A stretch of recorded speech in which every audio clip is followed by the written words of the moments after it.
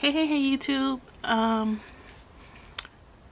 have some very sad news, and I didn't know exactly what I could do as just a YouTuber. So I came up with this idea of how I could pay my respects to a fellow YouTuber that has passed away. So it was my idea to pay my respects by having a flower or some candles in the background of a video or an upcoming video. And I'm going to go ahead and do that. And for anyone that wants to join me as having this as like a small tribute or something to pay your respects to a YouTuber that has passed away, please join me in doing so. The YouTuber that has recently passed away is Kyla's Mom 1. It was a shock. I don't want to say too much out of respect to the family, but I ended up getting a candle with a B on it. Her name was Blondell. And yeah, that's pretty much what when you see the flowers or the candles and everything lit in my background, or if you see something to this effect, then probably, you know, I'm paying a tribute or paying my respects to someone that has passed away.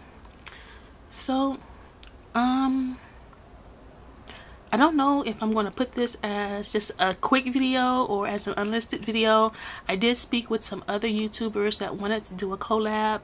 I did contact people, co-workers, family, and everyone of Blondell or of Kyla's Mom 1, and I'm waiting to hear back from them. So I want to be as respectful as possible. So I don't know if we should do a collab, if we should do a remembrance video, or if we should do anything at all. I do know, however, that, you know, the cost of funerals are rather expensive. You know, I just recently lost an aunt, so I know, but if there's a way that we can send money or flowers or a card, I will try and get that information to you guys. I will include all of the information in the description box. As soon as any information, I have some, but as soon as more information becomes available to me, I will post that information below.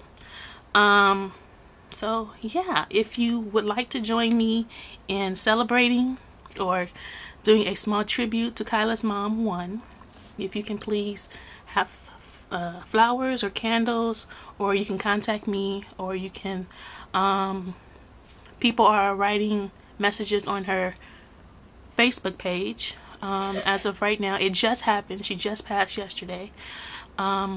So as more information becomes available, I will include it in the description box. Okay, bye.